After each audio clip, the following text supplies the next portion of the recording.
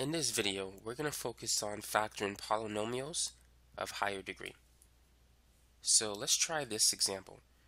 X to the fourth power plus 8x squared minus 9. How can we factor this particular example? What would you do? Now you can use factoring by substitution. Let's replace x squared with a variable, let's say a. If a is x squared, that means that a squared is equal to x to the fourth. So we can rewrite this as a squared plus 8 times a minus 9. Now it's in quadratic form. What two numbers multiply to negative 9 but that add to 8? This is going to be positive 9 and negative 1. 9 times negative 1 is negative 9, but 9 plus negative 1 is positive 8. So to factor, it's going to be a plus 9 times a minus 1. Now at this point, we can replace a with x squared. So this is also equal to x squared plus 9 and x squared minus 1. So now, x squared plus 9, we can't really factor it. If we do, we're going to have imaginary numbers. So right now, we can leave it as x squared plus 9. X squared minus 1, we can use the difference of squares technique to factor. It's going to be x plus 1 and x minus 1. So that's the final answer. By the way, if you've covered imaginary numbers already, you could represent x squared plus 9 as x plus 3i and x minus 3i. If you learned already. If you haven't, you could simply leave your answer like this.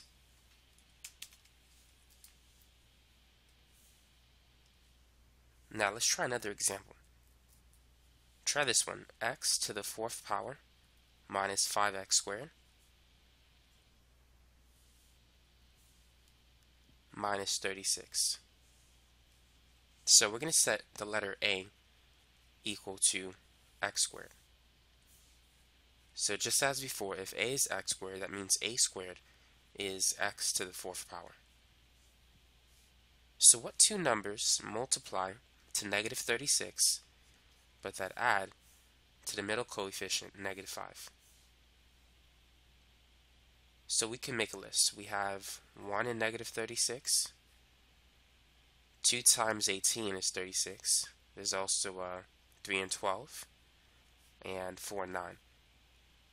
Notice that 4 times negative 9 is negative 36, but 4 plus negative 9 is negative 5. But first, let's replace x to the fourth with a squared and x squared with a. So now we can factor it like this. This is going to be a plus 4 and a minus 9. Now, in our next step, we're going to replace a with x squared. So it's x squared plus 4 and x squared minus 9. Now we can use the difference of squares method to factor x squared minus 9. So the final answer is going to be x squared plus 4. The square root of x squared is x. The square root of 9 is 3. One is going to be positive and the other is going to be negative. So this is the answer. That's how you can factor this particular expression.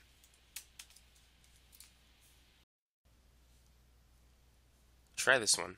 X to the sixth power plus 11 x cubed plus 24.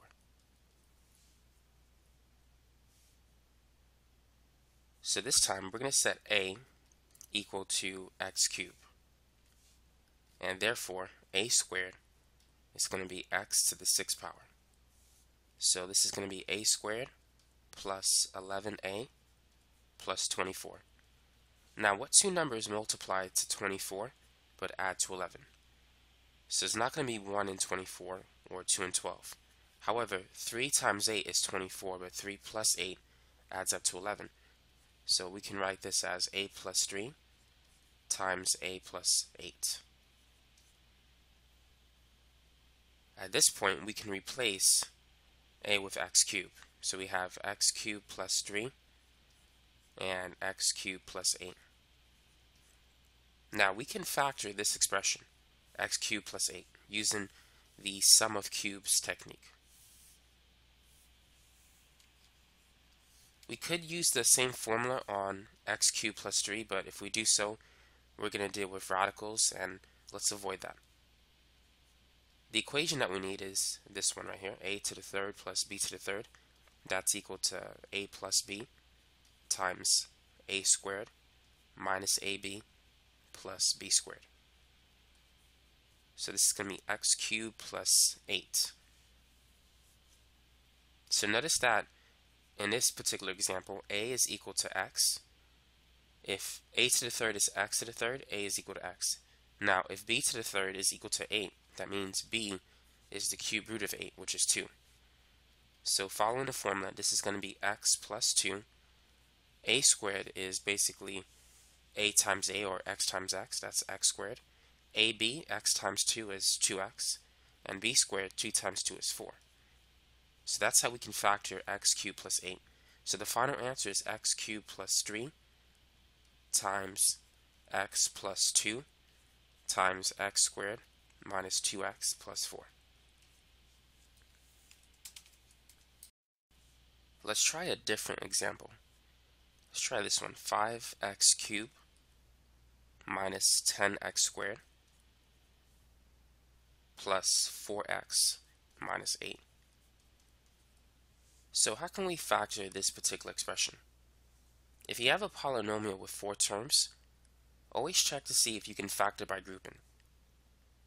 To do so, the first 2 coefficients must have the same ratio as the last 2 coefficients. So negative 10 divided by 5 is equal to negative 2. Negative 8 divided by 4 is equal to negative 2. If you see that, that means you can factor by grouping. So let's go ahead and do that.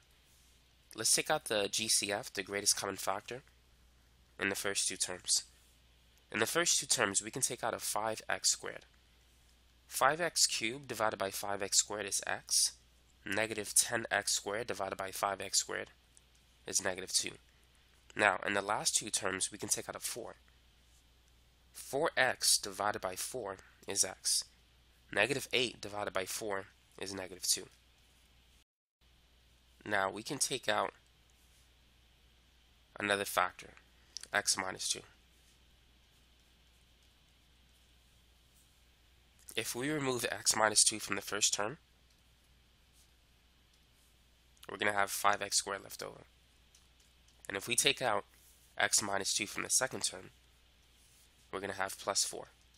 So this is how you factor it. It's x minus 2 times 5x squared plus 4.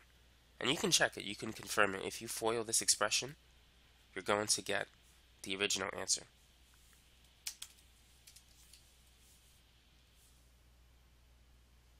Try this one. X to the 6th power minus 2x to the 4th power minus 4x squared plus 8. So notice that negative 2 divided by 1 is negative 2. 8 divided by negative 4 is negative 2. So therefore we can use the same technique as the last example. We can factor by grouping. So in the first 2 terms, let's take out the greatest common factor, which is x to the 4th. X to the 6th divided by x to the 4th is x squared. Negative 2x to the 4th divided by x to the 4th is negative 2. In the last 2 terms, we could take out a 4, and this will also give us x squared minus 2. So now let's factor out this term, x squared minus 2. And then we're going to have x to the 4 minus 4 inside this parentheses. Now we can use the difference of squares technique on this one, because we can take the square root of 4 and the square root of x to the 4th.